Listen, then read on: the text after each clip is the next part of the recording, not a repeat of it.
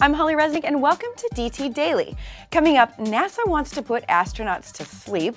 We know you want to get that new iPhone dirty and wet, and the Lamborghini that will never be. Traveling to distant planets and stars takes a long time. So science fiction writers dreamed up the concept of putting astronauts into a deep sleep for the journey. Good idea, right? Well, apparently NASA agrees, as they are now funding research into the idea, and it's called the Torpor Inducing Transfer Habitat. Rocket scientists and their clever names for things.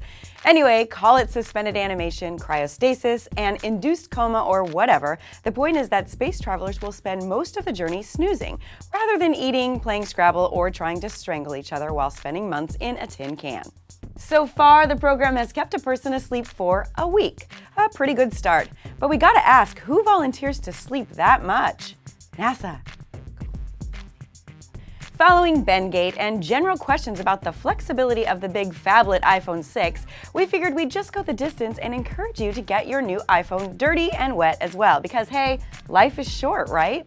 Well, of course we recommend you get a good case for your phone first, and we've got a great list of tough outerwear for your new tech toy, so it can take some serious abuse no matter the situation. From $10 baggies to somewhat more spendy options, check out our list of cases that will keep your iPhone safe and secure, even underwater. Because we all know a well-protected phone is one less thing to worry about, or bend. Super hybrids like the Porsche 918 and McLaren P1 are showing us just how fast and crazy cool a hybrid can be. But who's not on board with big batteries in their cars? Supercar maker Lamborghini, unless you count this car.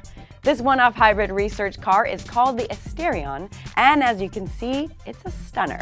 It's also packing a V10 engine and 3 electric motors for a total of 910 horsepower. It can drive on electrons alone, gas engine alone, or both. Did we mention it was gorgeous? But Lambo boss Stefan Winkelmann says that the Asterion has no future, and they'll meet upcoming Euro clean air standards by turbocharging instead. We hate to break it to you, Winkelmann, but if you pass on producing this car, you're going to make a lot of millionaires really sad. And that's DT Daily for today. We'll see you again tomorrow.